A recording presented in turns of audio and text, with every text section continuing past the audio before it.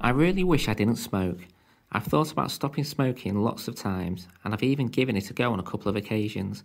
If I quit smoking, it would be great, as I would be fitter, healthier, and have more money. I have been thinking, I'm going to try and quit smoking, but this time it's going to be for good. If you are serious about quitting smoking, there is a range of support and assistance that can help you.